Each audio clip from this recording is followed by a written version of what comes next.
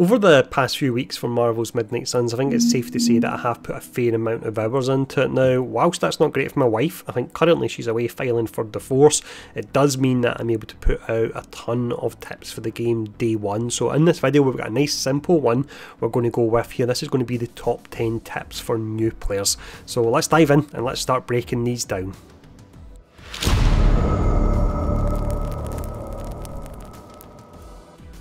One of the first questions that comes up then with any kind of video game that has a dog in it is, can you pet the dog? And yes, you can pet the dog in Marvel's Midnight Suns, and you most definitely want to do it any chance you get. So when you see Charlie, either during the day or at night time, make sure you pet them. Now the reason for that is they can give you various different resources. One of them is arcane keys. These are used to open arcane chests. You get different resources within these chests. You can gain arcane knowledge. This will increase the amount of rewards you get from the arcane chest. And probably the most important part is within the Abbey grounds is 4 different challenge missions you get, and the only characters that can take part in these missions would be the Hunter and Charlie. Now the more you actually pet Charlie, her levels will upgrade, and when they upgrade it means you get higher tier versions of her cards. And to be honest, some of the later challenges I don't feel they would be possible if you actually didn't upgrade the cards on Charlie, so make sure that you are doing that every single day.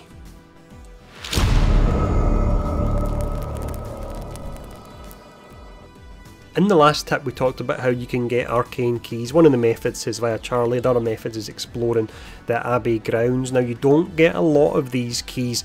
There's various different chests you can use to open them. When you open the chest, after a few days the contents of it respawn, and the contents will be random. Now the chests come in different rarities. You have common, rare, epic and then legendary.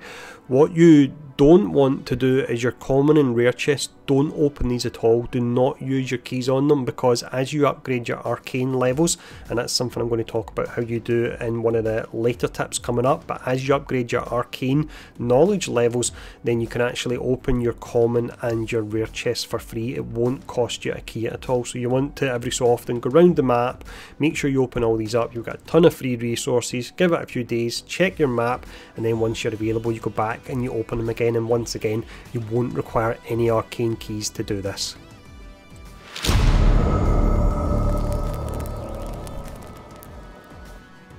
This next tip here, it's a route you want to follow day and night. You will have random collectibles that will show up in and around the Abbey. So the particular route that I'm showing off in this video, the collectibles will show somewhere along this route. They are random, but you will be able to see them easy enough. You can see I've actually got my first one coming up here in just a second. So you'll get credits, you'll get resources for upgrading your cards. You want to finish this off in the library.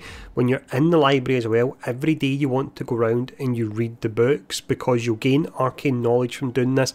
The books will randomly change, so it's worthwhile doing, because when you upgrade your arcane levels, as we talked about in the last tip, you can get to a stage where you can start to open your arcane chests. That's your common and your rare for free. And you also get the chance when you're doing this to find the cat, so you can pet the cat just like you can pet the dog, and this will give you some bonuses on the back of it as well. But this is the route you want to do, and once again you want to do this every day and night.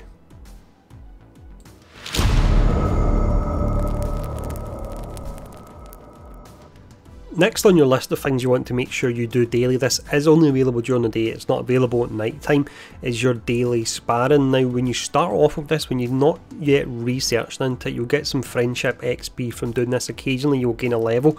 When you actually upgrade this via research, one of the options it will give you is the ability to give your heroes bonus stats when you actually do it. Now it's a set stat for the day. If you reload at night time before you get into the day, that particular stat will change, so you can, in a way, if you want, you can save scum this until you get a particular stat, and then the character being available that you want to upgrade as well. You can only do this once every 4 days, so you want to make sure you choose a character that will benefit from the stat. So just to give you an example, whenever this would come around with crit chance and crit rate, I would always choose Iron Man if he was available, and at the moment I've got Iron Man's stats at the hard cap. So I've got his crit rate at 50% and I've got his crit damage at 75%, so he hits like an absolute truck, and you will see that in later videos. But make sure you're doing this daily sparring, and make sure as well you're choosing the most relevant character in regards to the stat that will be upgraded.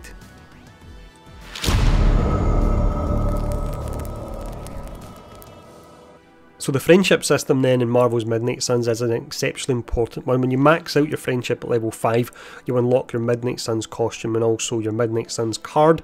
But on top of that as well, you can actually get prestige friendship levels, and every time you go up a level, it will give you a random stat. So you'll want to choose the best hangouts for your characters. I actually cover that when I do the deep dive videos for all the heroes.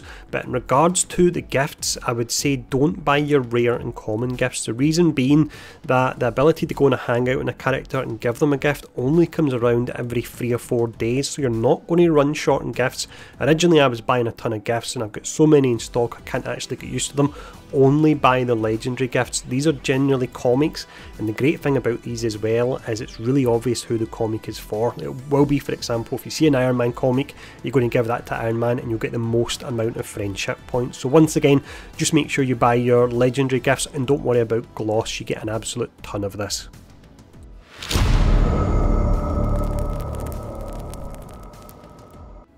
The next tip we have here is in regards to increasing your training level. You can see this up the top right. Unfortunately, there's no way to actually see the breakdown of what this offers, but your training level will allow you to do extra damage via environmental attacks. One of the last upgrades you get allows you to get a card redraw when you knock back an enemy into one of your heroes, which can be really useful.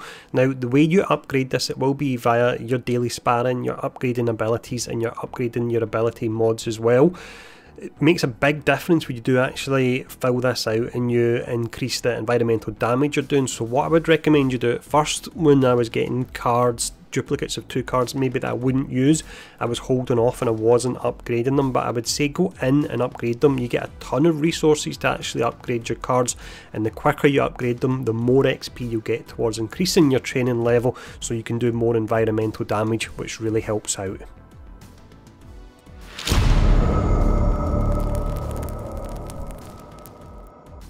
This next tip here then will save you an absolute ton of resources when it comes to adding mods for your cards. So when you complete a mission, you unlock a Gamma Coil. Your Gamma Coil is how you unlock new cards. You can see I do have 5 different cards in total I can choose from here. Now there will be specific cards, the first time it comes up you will want to select them, but once you get to a point when you've got the majority or all in the cards of the game, you'll start seeing a lot of duplicates. When you see the duplicates, pick the cards that have the mod on them already, even if it's a mod you don't actually want. Now the reason for that is you can see that if you're to add a mod to a card that doesn't yet have a mod, it costs 50 currency. If you're looking to re-roll an existing mod on a card to a new one, then it only costs 20 currency, so you're more than cutting in half the cost of actually getting a mod on the card. So you're much better to have a modded card in the first instance and change it than try and add a brand new mod to a card that doesn't actually have one. So once again, this will save you an absolute ton of resources doing this. What you can do as well, if for any reason you've got a card and you don't want a mod on it, I'm not sure why you would want that, but you can actually remove the mod and that will give you some resources as well.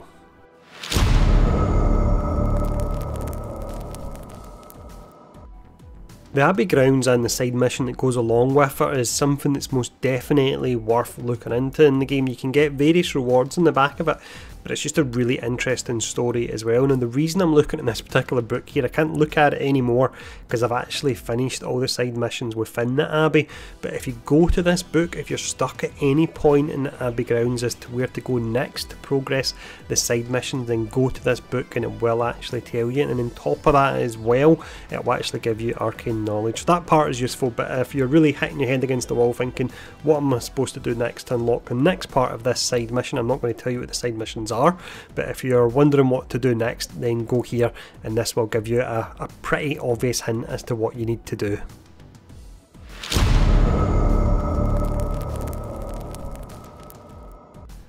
For this final tip then, we're going to circle back to the arcane chest. This is actually a location of all the chests. I wasn't showing it for this reason, but if you're curious where the chests are, this is actually where they all appear.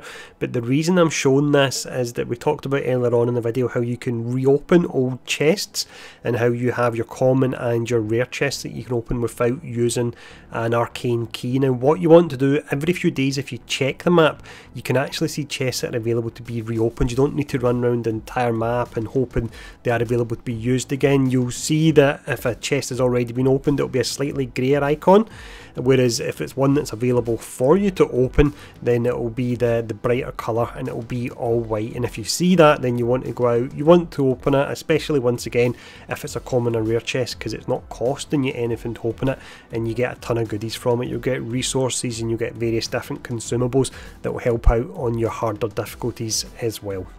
So that there is 10 tips to get you started with Marvel's Midnight Suns. There's a whole lot more going on in the game, and I didn't really touch on combat at all in this video, and there's a lot going on with that, so I will be doing more videos at a later date with some tips for new players. So if this one has been helpful, please do take the time to hit the like, share and subscribe button, and thanks for tuning in. Stay safe and I'll see you all again soon.